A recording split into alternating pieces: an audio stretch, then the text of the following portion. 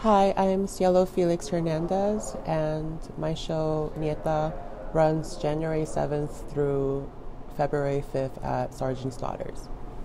Satin has been a material that I've became really attached to, and I started making fringe in 2017, and became a process of just knotting. The idea to do it came from car flags. I grew up in Northern Virginia, and a big part of my childhood was being very apart from everything familiar to me. Being raised there, I became less and less aware of my cultural background and myself within that. What kept me really motivated to become an artist was the sight of a flag, like a Puerto Rican flag, and it would always occur within a car.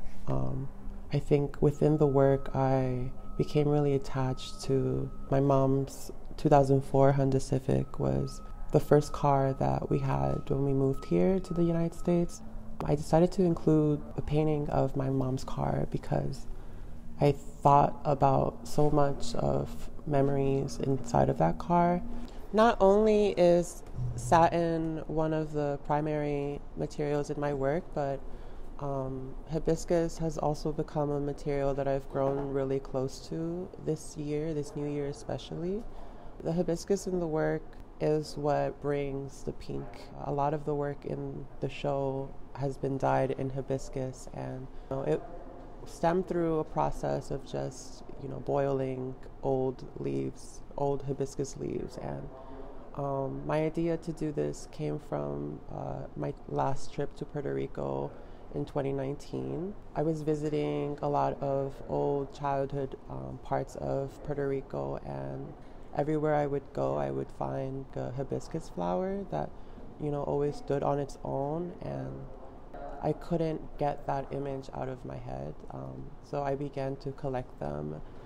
2 years later, I decided to go through old photographs, and I realized a very repetitive palette, and a lot of these old photographs that I would later pick out from my grandmother's cabinet would contain these photographs of my mother and my grandmother in the 70s and 80s in Puerto Rico. And these very aged photographs had such a beautiful pink hue to all of them, and I became very enamored in seeing the images of my mom and my abuela, because these are the women that raised me.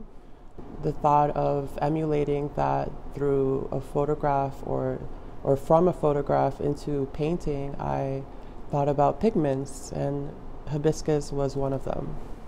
Pinks, purples, feminine energy.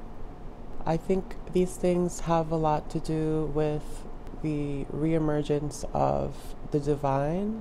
They're communicating with one another as a material, as a body, and as an entity. I think these things all carry a power to them through the use of the colors inside of the work.